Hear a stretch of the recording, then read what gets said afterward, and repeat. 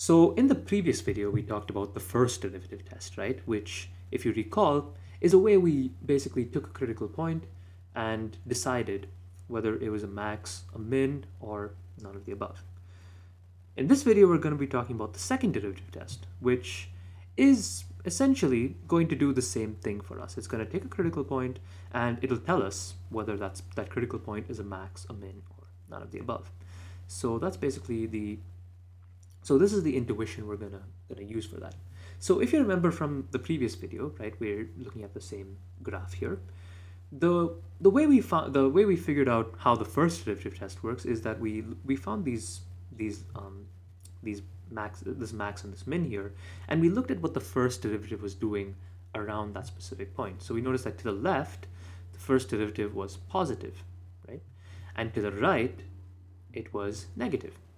And for the min, it was just the opposite. To the left, it was negative, and to the right, it was positive, right? So that sign switch is what we used for the first derivative test.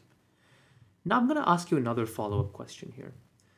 Given what's happening here, what would you say at each of these extreme values, what would you say is happening, or what's the sign of the second derivative? What's happening with that? Take a second, think about that, and we'll talk about it. Well, let's quickly revisit what the second derivative actually tells us. Well, the second derivative, if you remember, is basically going to be the instantaneous rate of change of the first derivative, right? That's basically what that is.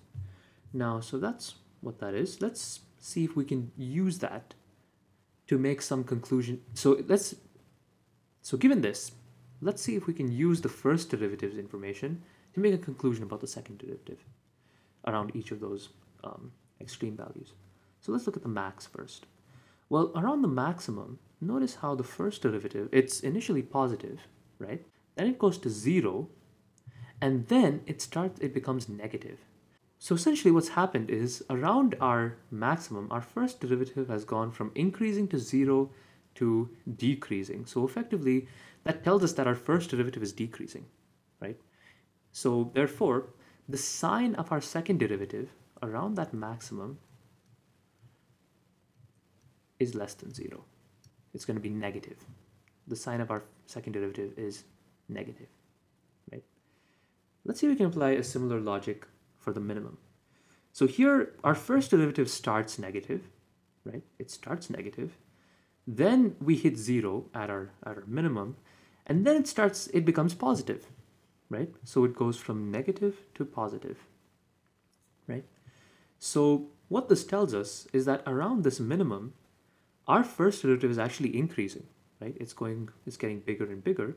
So therefore, around this minimum, we can say that our second derivative is going to be greater than 0, right? So that's the kind of intuition we're using here to really set up the second derivative test as a useful mechanism for us. All right, so let's briefly go ahead and just formally tabulate everything we've learned so far, right? So let's see be some critical point of our function. And here's a small detail that's important. The first derivative has to be equal to 0 at this critical point. What I mean by this is, you might think, well, duh, the critical points are where the first derivative is equal to 0, but you might also remember that the definition of a critical point also includes places where the first derivative is undefined. So therefore, what this tells us is that f prime of x cannot be undefined.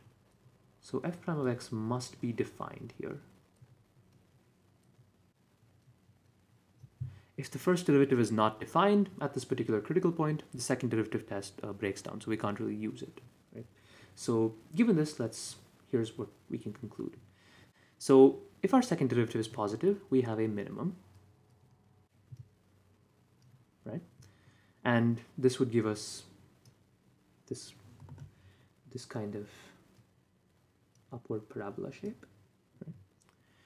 If our second derivative is negative, we'd have a maximum, and that would give us this kind of inverted parabola shape, right? And If our second derivative is equal to 0, right, if it was equal to 0, then in this case, the test is inconclusive, right? Because if it's 0, then it actually doesn't tell us any useful information about what's really happening. So really here we would actually just have a sad face. So that's all this information we have for this test here. Before we start talking about some examples here, let's make a quick distinction between this and the first derivative test. The second derivative test only requires you to plug into one function. So let's quickly write that down.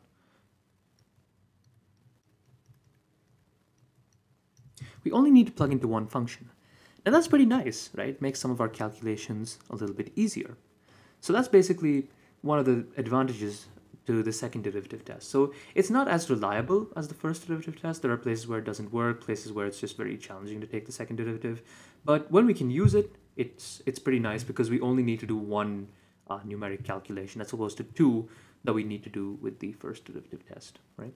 So let's run through some examples to get an idea of what's going on. All right, let's talk about this example. So we want to find and verify all our extreme values for that function right there. So the first step is going to be the same as always. We're going to find our critical points. So we're going to find our critical points. And to do this, the first thing we're going to do is we're going to take our first derivative, which is a power rule here. So we're going to have 3x squared minus 27. We're going to set that equal to 0.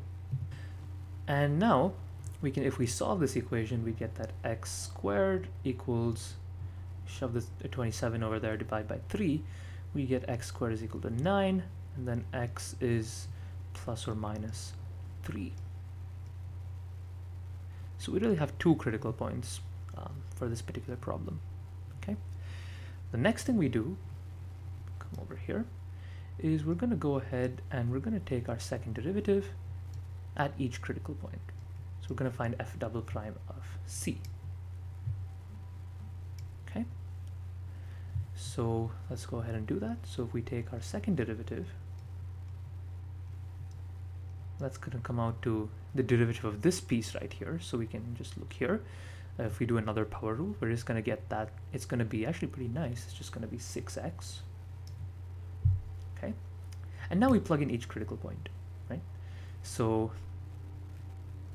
we take f double prime of positive 3, which is going to be 6 times positive 3, which is 18. And this guy is actually going to be greater than 0. So what conclusion can we make? Well, we know that that's going to be a minimum value.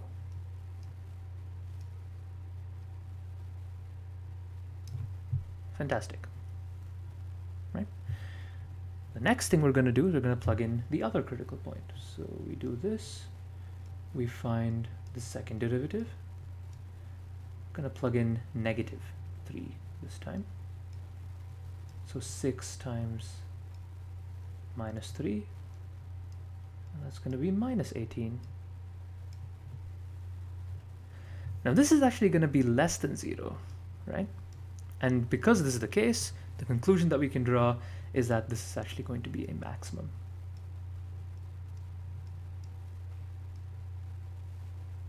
Okay? So that's kind of the steps we go through to solve these kinds of problems. If you found this video helpful, please do like, share, subscribe, leave a comment, and check out some other videos. See you next time!